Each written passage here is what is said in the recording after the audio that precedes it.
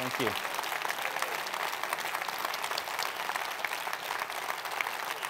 Thank you. Thank you for that welcome. It's great to be back together in Manchester. When we were last here, I talked about how proud my mother was to see me go from living in a small flat above the shop to living on Downing Street. But I can tell you now that she's even prouder. Because the thing is, she always wanted me to be a GP, like many Asian mothers. And when I told her that I got this job, she said, well, son, you didn't quite make it to GP, but at least you're working in healthcare.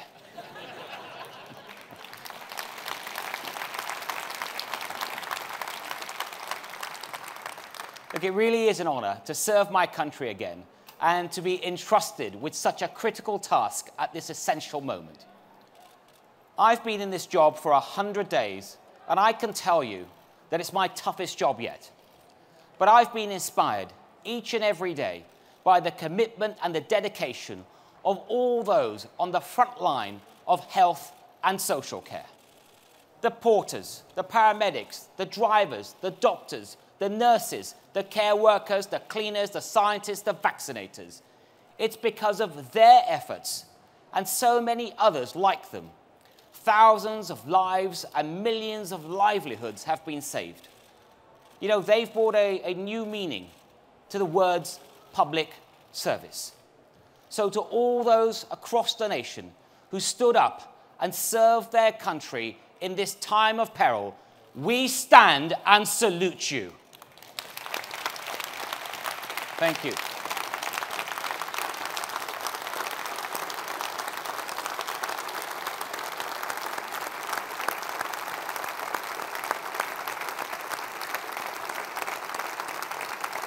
Thank you. Thank you. Look, my priorities are simple.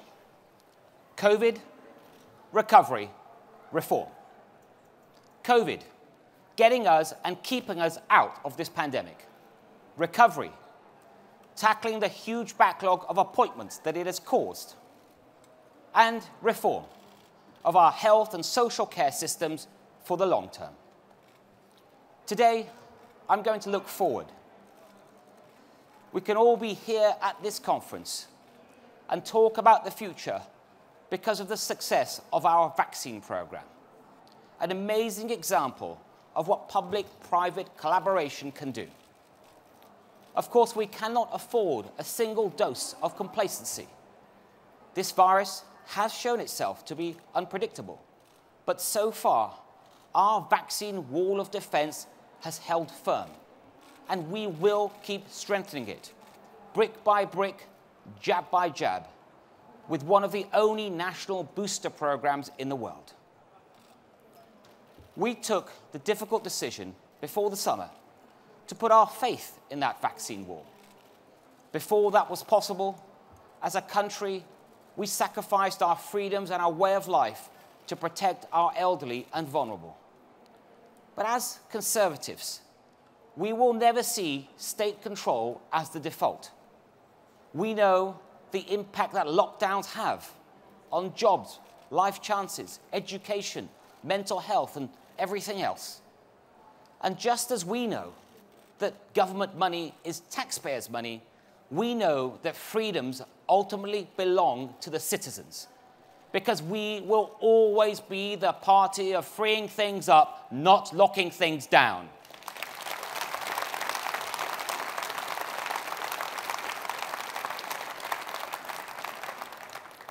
And the challenge for us now is this. Getting past the peak of the pandemic, it won't mean that we're suddenly immune from all the effects on our society and our economy. When I came in, I said I was not just the COVID secretary, I'm the Health and Social Care Secretary. There was no doubt about the biggest item that was spilling out of my in tray, an NHS waiting list that will get worse before it gets better, that was projected to grow as high as 13 million. No government, no health secretary, no society can accept that. That's why we have prioritized elective recovery, checkups, scans, surgeries, with the biggest catch-up fund in the history of the NHS. And we are already delivering, including rolling out surgical hubs and 40 new community diagnostic hubs right across the country. And as we recover, we must recognize that not everyone or everywhere has been affected in the same way. The pandemic has been described by some as a great leveler. That's just not true.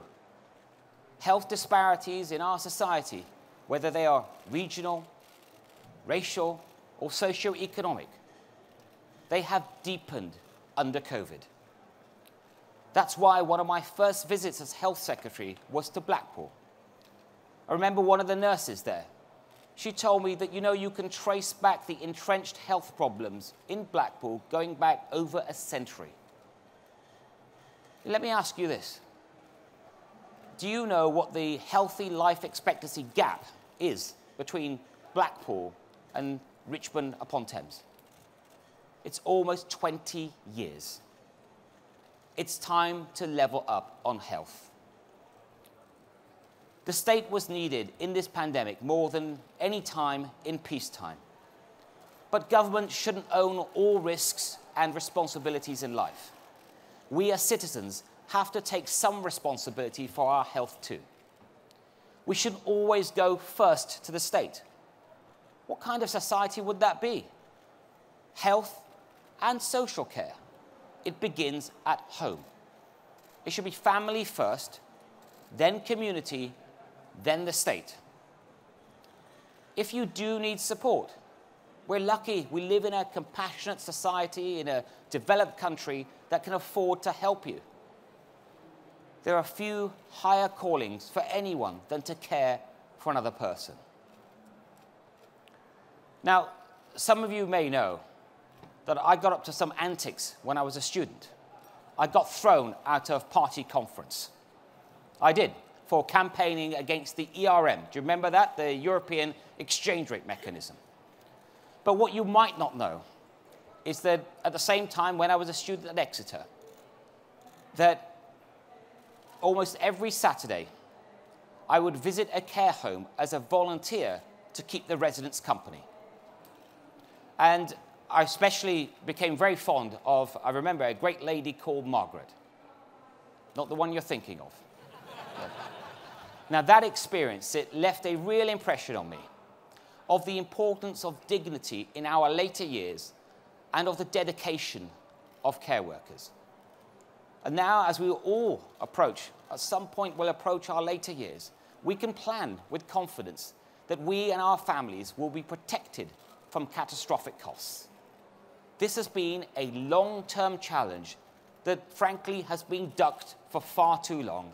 And I tell you what, that I am proud to work for a Prime Minister that is willing finally to take it on.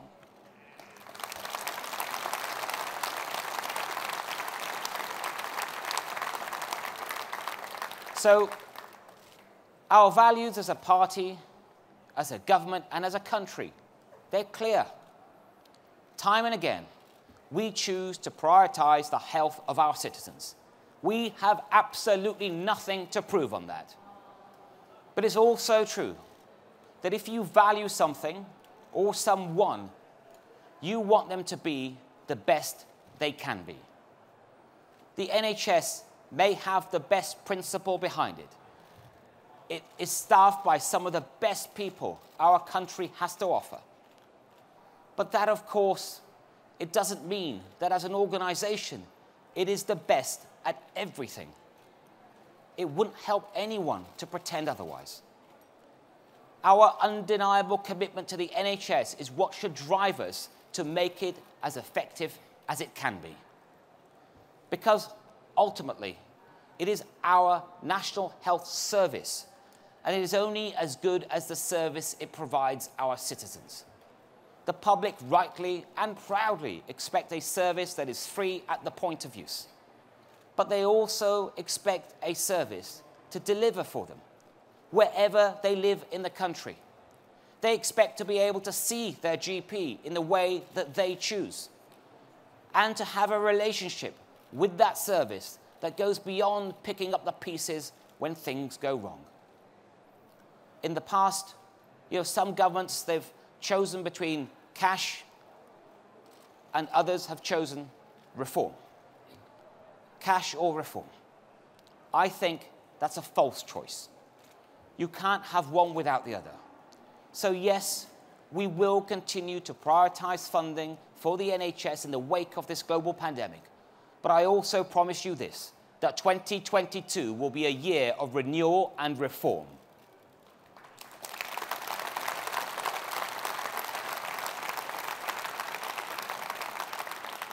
And at a time like this, business as usual, it cannot be good enough. I've worked with some of the largest organizations in the world, and two factors stand out on whether they succeed: leadership and innovation. So I want the NHS to embrace innovation and to build a truly modern, digitized system. That's the only way we can drive down that backlog and build a sustainable service for the future. Of course, there are some bright spots, but there is also a lot of leveling up to do within the NHS. That's not just about tech. It's about management and a focus on outcomes, not just inputs.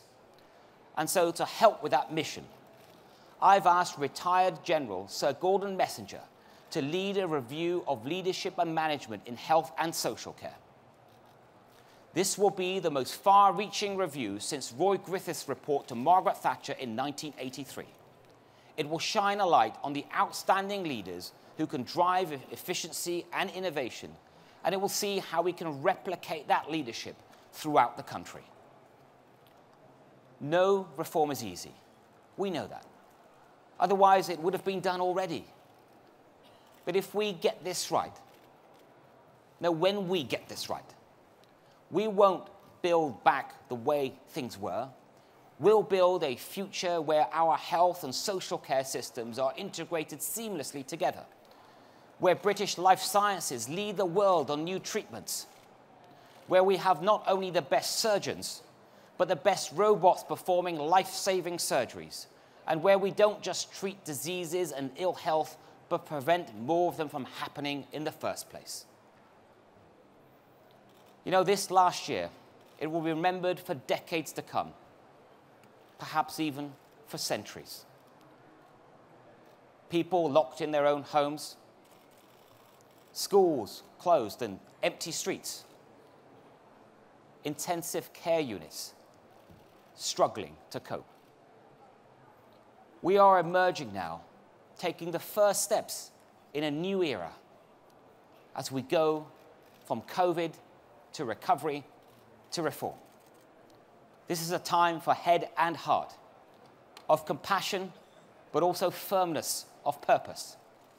So let's be sure that in generations to come, that people say they fought the virus, won the peace, and owned the future. Let's make this the era of reform. Let's make this the era of recovery. Let's make this the era in which we truly build back better. Thank you all very much. Thank you.